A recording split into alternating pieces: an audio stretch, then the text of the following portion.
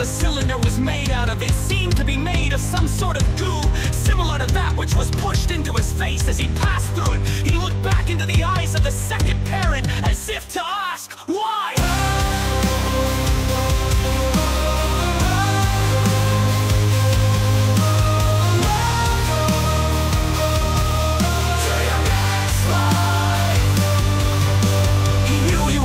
The material that made up the base of the cylinder when he felt the familiar sensation of warm water around him. His second parent let go of him at that point, and he felt himself float helplessly in the water for a few moments. And Zach felt a number of the squid creature's tentacles wrap around him, and he almost shuddered at the feel of them on his skin. He took one last look at his two alien parents on the other side of the transparent outer material of the cylinder. They looked concerned about him.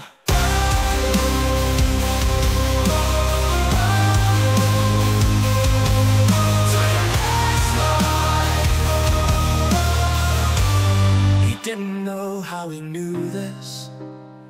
It must have just been something about their alien-looking expressions.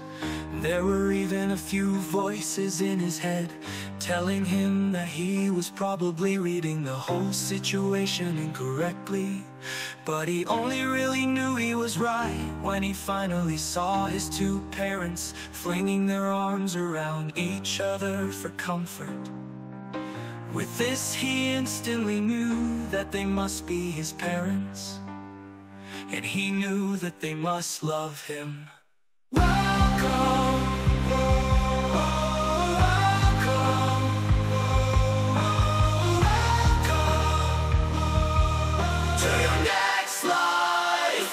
Although he was in the water, Zach realized that he could still breathe. Perhaps this is what the goo that his first parent had pushed into his face was for. It was to enable him to breathe underwater. But why were his parents concerned? Was this the end of it already? Certainly not!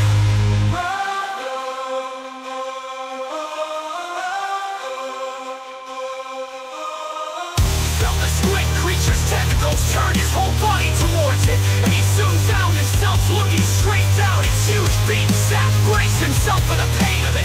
Slowly the tentacles pushed him into the wide open beak, but it was done with great care and delicacy. Welcome, welcome to your next life.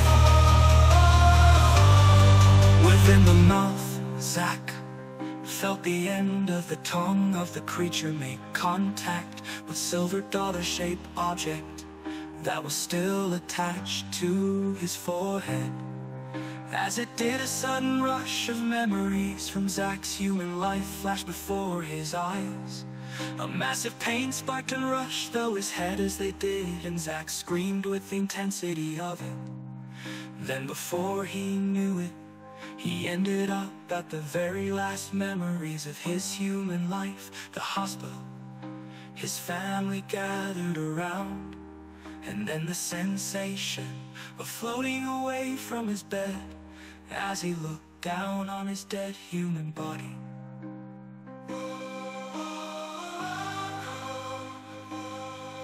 After this, Zach felt himself floating in a dark void of nothingness again, and he felt certain that he was dead once more. However, before he could come to terms with this, he heard a familiar, soothing, humming and clicking noise. He then found himself back in the arms of his second parent, with them looking down at him and smiling at him. Again, he found himself smiling back whilst he saw his little alien face doing so in the red, reflective eyes of the creature that was holding him.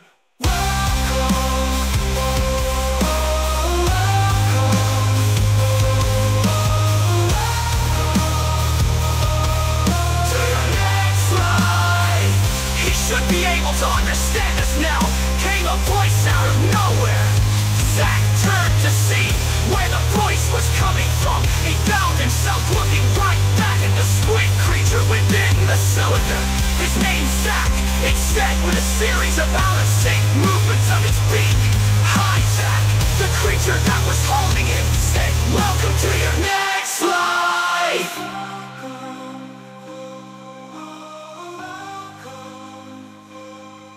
to your next life.